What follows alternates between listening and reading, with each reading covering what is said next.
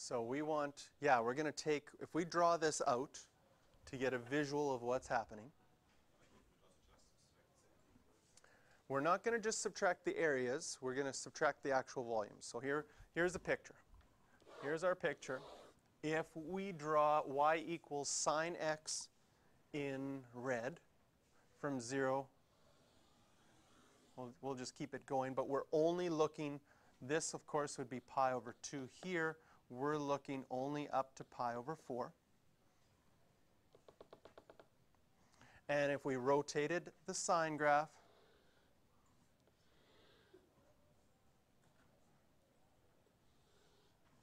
that would be this. Okay? I'm going to color it in. Since this one is red, I'm going to color it in red. This part, that circle there, and perfect. That looks pretty. I think that's my best coloring all day. So there we have our little cone. It's not really a volcano of our sine graph. Now we're going to draw our cos graph. The nice thing about sine and cos, I'll draw my cos graph in green. Starts at 1 and goes down like that. Both sine and cos are exactly the same at pi over 4, so that point is going to be in common. So we're going to have the same radius here for cos that we did for sine. So it's going to have this same circle. But if we go down to -1, it's going to look like this, and we'll draw a circle here.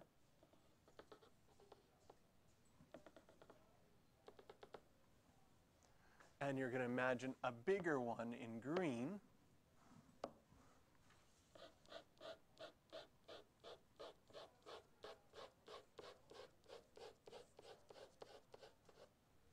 Okay, I'm going to just shade the bottom a second time here. It gets a little messy there. Can you see a dog bowl, a dog water bowl? Yeah, was what you were thinking of? Turned on the side with a tiny hole so that all the water leaks out onto the floor. It's not the best design, but we're working on it. Okay? So it looks sort of like a dish, because you've got one part hollowed out and then the other part coming around. So what we could say, can you see that the red shaded part is completely within the green shaded part? So if we found the entire volume of the green, and the green would of course be y equals cos x, its volume, and then we subtracted the volume of the red, what we would be left with is a dog dish that's not quite functional because it has a hole in it. Yes? What would now happen like when it takes those areas And magical donuts will appear. Okay. So we're going to take our green integral from 0 to pi over 4, have our pi out in front, and that is going to be cos squared x dx. And then we're going to find our volume of our red integral, subtract it. Our red integral also goes from 0 to pi over 4. We can have pi out in front, and now it's going to be sine squared x dx. We can factor out the pi.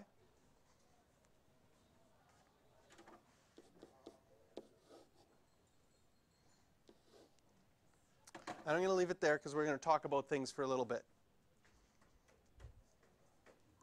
Let's just start doing some mental math and integration stuff.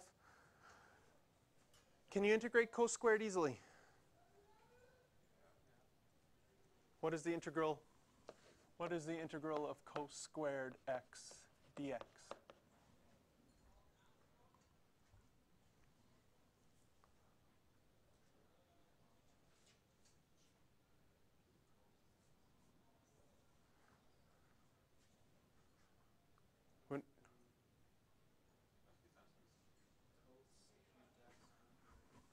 So we're thinking cos cubed x over 3, because you'd have to have that extra 3 there. Over Over sine as well? And negative the whole thing? And we got a problem here, right? You see we have a chain rule? There's a chain rule in here because you've got cos inside of a squared function. And so if you were going to do integration with a function inside of a function, you might try substitution. But if we make u our cos x, because that's the function inside of a squared, then our du would be negative sine x, and we don't have that in our original function. And so we get into a problem right now when we're trying to integrate this. In fact, we don't have anything right now as far as the skills that we've learned in calculus so far. We don't have anything to integrate cos squared x. So this is the point in the question where we give up, right? End the video and hope no one watches this far. Hopefully they got turned off by the donut so they're not watching anymore because we're stuck. So what happens when we're stuck and things aren't working? We ask the calculator. You can do that. You can go to Wolfram Alpha and you can type in integral of cos squared x and it will tell you what it's supposed to be, but that doesn't help you on an exam. Okay? This one still can be done. We can still do this one without our calculator. Okay? What we're going to do now is we're going to say, okay, my initial thought of trying to integrate cos squared x dx doesn't work because I don't have the skills to do that yet. There's probably someone out there, and yes there is, that knows how to do that, and that's great, but it's not me right now. So what else do I know? Well, we have some properties of integrals that say if you have an integral from 0 to pi over 4 and you're subtracting another integral from 0 to pi over 4, you could put those two together. And my 0. So then I would just get cos squared x minus sine squared x. And you say, Mr. JR, every time that we have integrals that are subtracting, what do we always do? We always do them separate anyways, so I don't see where this is going to help us. But then someone said identities. Do we have an identity where there's a cos squared x minus sine squared x? It's a cos 2x. Pretty. Don't know if that's going to help us, but we are stuck in our other things anyway, so we're going to try it. Can you integrate cos 2x? Yes.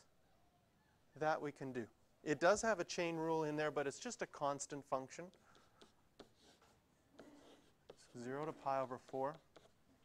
It's going to be negative sine 2x, but with the chain rule we would multiply by 2, so the opposite to compensate would be to divide by 2.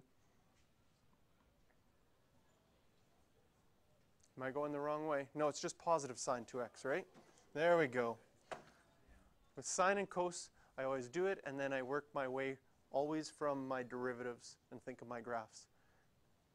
So I always work from, if I have sine x, which looks like this, the derivative of sine x, my first slopes are positive, so the derivative of sine x is positive cos x. And then we can figure out this one needed to be positive as well.